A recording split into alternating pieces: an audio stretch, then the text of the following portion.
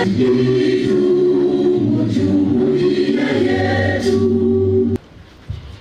is good. And all the time. Especially the principal Honorable Raila Odinga. He has the enemies. As they attack him, dear Lord, we scatter them to. Wakati shida ilikuwa mbaya kabisa katika taifa hii, Wakenya waliungana pamoja. Wajaluo, Wakikuyu, Wakamba, Waluhya, wote walikuja pamoja. Kwa sisi tumesema tunataka Kenya iwe kitu kimoja. Hapana leta siasa ya ukabila ya ubaguzi. Raila ni adui wa Kikuyu. Wakati wagiza tena chama moja, mimi nilikuwa pamoja na Kenneth Matiba na Charles Robia. Nilikuwa nakuja hapa Embassy House kwa Matiba. Nakaa hapa kutoka asubuhi mpaka jioni.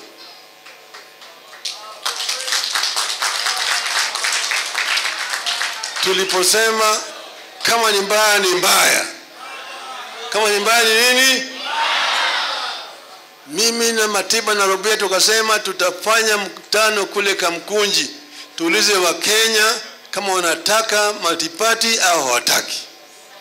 Nyayo walisema haiwezekani. Itachukua miaka 100 kabla Kenya hajakuwa multiparty. Basi tukakaa na Matiba. Tukakubaliana wewe chukua wale watu matatu yote wasanye watu walete kule Kamkunji. Mimi nitaleta watu wa Gor Mahia hapo kwa Kamkunji. Tutaenda. Tutasema wapende wasipende tutafanya nini? Tutaenda. Basi ilikuwa ni 7/7. Ilikuwa hivi tarehe 7 mwezi wa 7. Kufika tarehe 2 Matiba na Robia walichotwa. Wakapeleka ndani. Tarehe 4 baba akachotwa. Pelekwa ndani. Tulipelekwa ndani. Tuliwekwa ndani wakati hiyo mpaka Matiba akapata stroke huko ndani. Robia vile vile akapata majeraha huko ndani ya detention. Karibu sauti yake. Sio? Wakati huo huyo bwana Gachetha alikuwa dio ya bwana Nyayo. Si alikuwa dio ya Nyayo. Alikuwa dio ya Nyayo. Wakati tulikuwa tunapigana na Matiba na Robia na wale wengine. Kwa mimi nimekuwa pamoja na Wakikuyu tangu zamani. Isitoshe walipokuwa tumegawanyika katika upinzani, nani achukue? Nyachae anataka, Saitoti anataka, Wamalo anataka, Kalonzo anataka, Mudawiri anataka. Mimi ndio nilisema Kibaki tosha.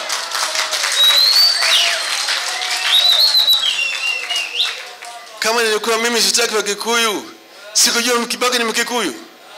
Sikujua. Sinijua. Lakini nilisema Mkikuyu ni Mkenya. Anaweza kuongoza kama watu wengine. Sio? Kwa hivyo hii jamaa ambaye anasema ati Raila ni adui wetu, adui, mimi nilifanya kitu gani? Fanya kitu makosa nimefanya. Tafanya vile vile isitoshe. Mimi niko hapa na Adhoniwa. Mtoto yangu Junior bibi yake ametoka hapa Kandara. So na mimi niko na wajukuu wawili hapo. Fidel vile vile bibi yake alikuwa anatoka huko pande ya Kiambu. Kwa hivyo nikikuja hapa mimi nakuja kwa Adhoni. Si mimi Adhoniwa. Si mimi Adhoniwa. Sivyo? Kwa mimi nataka kuambia nyinyi tunataka tuungane pamoja. Mko tayari? Mko tayari? Tutembee pamoja. Tutembee pamoja. Lazima nasema tutembee pamoja, ndio mkono hapa. Kwa hivyo mimi ninataka kuambia jamaa wale hawaelewi shida ya Wakenya. Sasa sisi tulisema ati tunataka kubadilisha hali ya maisha ya Wakenya. tulisema mambo mengi ambayo tulisema tutungefanya, lakini hawa jamaa vile vile walitoa ahadi. Wakati ile walikuwa naongea mama mboga, ati yule hasla, yule mtu wa chini, yule boda boda na kadhalika. Sio sema namna yake, ati chini juu, chini juu. Watu msazi walisema haya yote.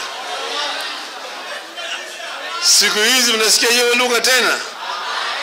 Mambo ya hasla mnasikia tena? Ati hasla fund unapewa mkopo wa shilingi 500. Shilingi 500 naanza kuanzisha nayo biashara. Shilingi 500 naanza kuanzisha biashara. Yote ilikuwa ni porojo. Ahadi mingi zaidi. Ati nikiweka Biblia chini, bei ya unga itatoka 250 itakuwa shilingi 70. Imefanyika? Wanasema tio tulipata hazina tupu. Kulikuwa hakuna chochote. Serikali ya handshake ilimaliza pesa yote. Nauliza, handshake ilimuda serikali gani? Raila alikuwa na waziri ngapi katika hiyo serikali? Nilikuwa na waziri, permanent secretary, hata kazi nilikuwa naye. Sikuwa na yote. Mimi niliambia uhuru, ile kitu muhimu tutafanya ni kwenda kuuliza wa Kenya maoni yao bila wanataka mabadiliko tufanye. Tukaunda tume jopo kazi ambayo iliuliza maoni ya watu, ikaja kaandika ile report ilikuwa inaitwa BBI. Sio? Na BBI ilisema mambo mengi zaidi tulikuwa tunataka kufanya. Moja yao ilikuwa ni mambo ya one man, one vote, one shilling. Sio? One man, one man. Sisi tunasema namna hiyo. Nasikia siku hizi wao ndio wanaongea hiyo maneno. Hiyo maneno ilikuwa ni yetu. Na ilikuwa na sababu yake. Silikuwa na sababu yake. Sasa wao si nani alipinga? Nani alipinga? Si wakaenda mahakamani. Si wakastop hiyo mambo ya BBI. Sio? Wamesahau wale sasa. Wamesahau kabisa. Mambo mengi ambayo walikuwa na ahidi, wengine walikuwa wanasema, wengine walikuwa wanapinga yote, wamesahau. Hao watu wako na sahau sana. Ni kama yule mnyama. Miezi 6 ingetosha. Lakini hao jamaa hata kama hawajaingia ndani huko, barua ilitolewa juzi na wale waziri wa fedha, Ukuru ya Tani. Imeandikwa na Gachagua. Anataka bilioni 1.5 ya ofisi yake ya kununua ati furniture, sijui nini hivi hapa na pale. Tunanunua magari, na gari Uhuru aliwachia magari mingi zaidi ambayo hazina kazi. Ati Mudavadi wekiwa ofisi hata ya bibi yake, ya bibi ya Gachagua. Sijua hao watu hawajui kuendesha serikali. Imezidi kuvuja. Hata Uhuru alipokuwa pale alikuwa na rogota leo na kesho anatumia. Hakuna siku moja ambayo wafanyikazi wa serikali walienda bila mshahara kwa wiki 3. Hakuna wakati yote ambaye serikali ya county zilikosa kupata pesa kwa miezi 3. Ilikuwa ikikosa mwezi moja, ya pili pesa inakuja. Sasa serikali ya counties hawajalipwa pesa kuanzia Januari, Februari, Machi, sasa Aprili. Pesa hiyo imeenda wapi?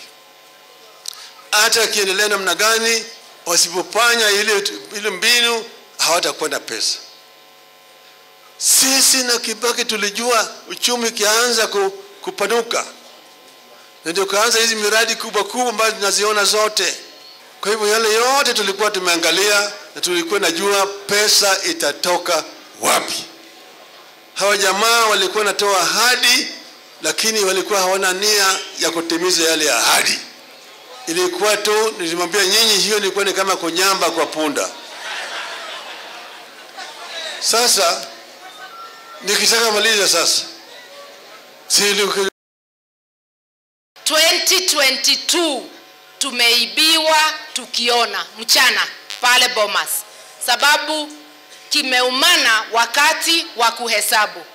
Sasa nauliza, tutaendelea tukilia kila mwaka uchaguzi ni mbaya? Tunataka hii mambo ifike kikomo, na kufika kikomo ni kusema fungua tujue ni nani alishinda na ni nani hakufanya nini. Pende saba, kama mkate ni yako tutakuangalia ukikula, hatutasema chochote. Kama ni yetu utaenda kwenu Sigoi wewe. Tumekubaliana? Hakuna mchezo. Na wale wanasema tunataka handshake, hata 2017 baba alikuwa na handshake na Uhuru. Hakusema aingie kwa serikali, hakuwa na haja na kuingia kwa serikali. Aliwacha Uhuru akaendelea na kipindi yake wakiwa na huyo Ruto. Sababu Ruto hakuondoka kwa serikali mpaka siku ya mwisho. Hakuondoka kamwe. Kwa hivyo baba sio mtu wa kwenda kuomba mkate ya wenyewe. Ako na utulivu, anangojea saba tujue mkate ni ya nani. Netwanyita ndirado itu. Kwa hivyo nikimalizia niseme hivi, tukubaliane ya kwamba hatutakubali kamwe kutishwa, ndivyo tuogope kusema ile iko kwa roho zetu. Utakuja kuambiwa ati kama wewe ni wa KK wachana na Azimio. Utawachana na Azimio bado utalala ja. Utawachana na Azimio, mtoto wako atakaa nyumbani. Kama sasa wamekataa kupatia counties pesa kwa mwezi zaidi ya 4. Si hapa ni county ya KK, ya Kenya Kwanza. Si governor ni wa Kenya Kwanza. Amepatiwa pesa. Kila mtu anaumia. Hakuna county imepokea pesa. Na pesa bado serikali inaokota kodi kila siku. Kila mwezi wanachukua 175 billion.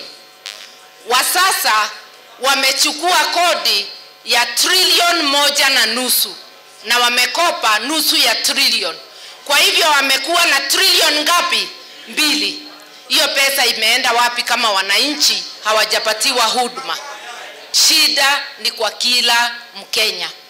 Uwe wa Mlima Kenya, uwe wa huko Sugoi, uwe wa kila mahali, au nafikiria Sugoi ni kila mtu ameshiba. Wale hawajiwezi wako na shinda kama wewe. Na hiyo ni mambo ya ukweli. Kwa hivyo tusigawanywe kwa misingi ya kikabila, tusigawanywe kwa maeneo. Shida ni shida, na kama uongozi ni wa haramu kwa kila mtu. Kwa hivyo tuwe na jukumu la kuona Kenya imepata uongozi ule tunahitaji. Kama pesa ya shule ya kusaidia wana Kenya imepunguzwa, ni kusema mtoto wa maskini hawezi kusoma. Ruto mwenyewe amesoma na pesa ya kodi ya Wakenya, HELB. Wakati alikuwa university, na pia sisi tumesoma na pesa yenu. Kwa nini ukose kuweka pesa ya kutosha ya HELB watoto wa wanyonge wasome vile wewe ulisoma? Kwa nini uondoe pesa ya subsidy ya chakula ilikuwa imewekwa kwa bajeti, muende mkanunue magari ya kifahari wewe na wenzako, Wakenya wakilala njaa? Kwa nini uondoe pesa ya kusaidia watoto wetu shule, wewe muende safari za ng'ambo na delegation kubwa na marafiki zako, watoto wetu wakikaa nyumbani? Hiyo ni haki?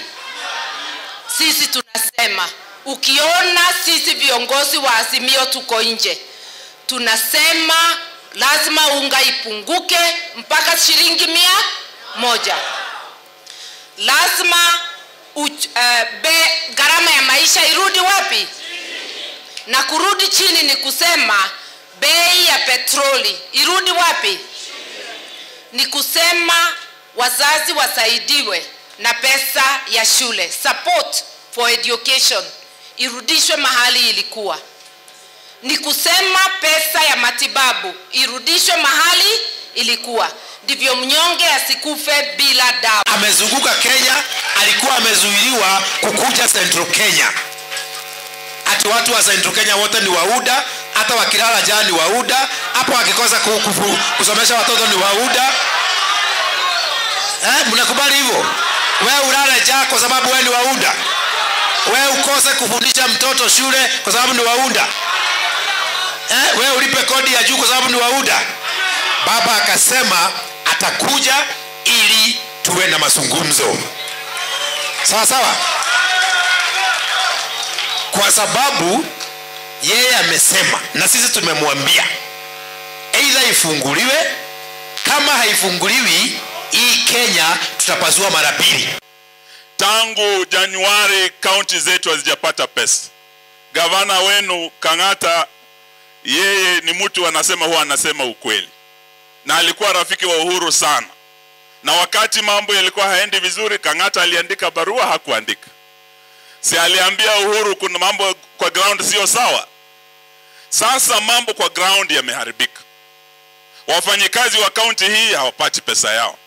Wafanyikazi wa umma national government hawapati pesa yao. Mkiona Mwangi wa Iria, mkimuona yeye bwana Kang'ata, mwambie aandike hiyo barua, aambie rafiki yake Ruto mambo kwa ground sio sawa. Bwana Kang'ata uambie Ruto pia tunajua yeye alipinga katiba hii. Wakati baba alipigania katiba hii, na ndio sababu tunamuita baba wa ugatuzi.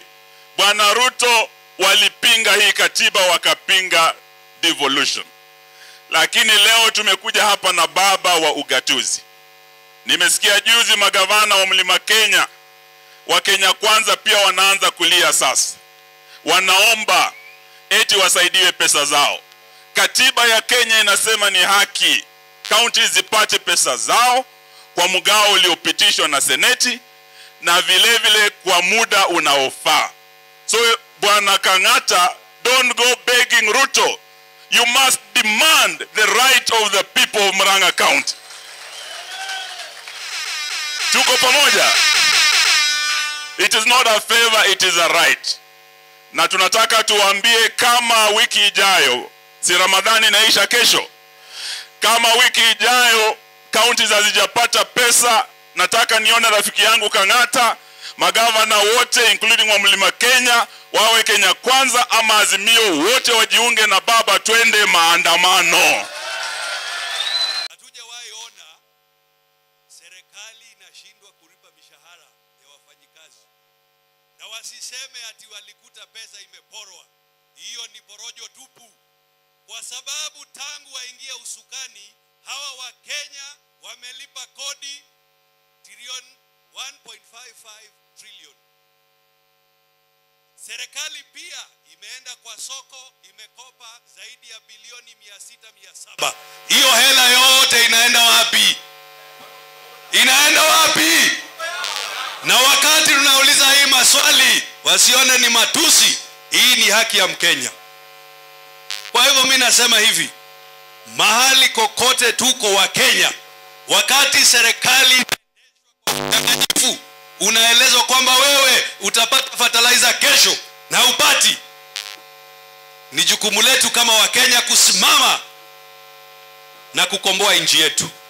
Kwa hivyo kokote Kenya hii, wewe mkiwa wawili watatu, hata kabla ungoje viongozi hawa wafike, hebu tupatane tuzungumze ya Kenya, kwa sababu Kenya ni yetu.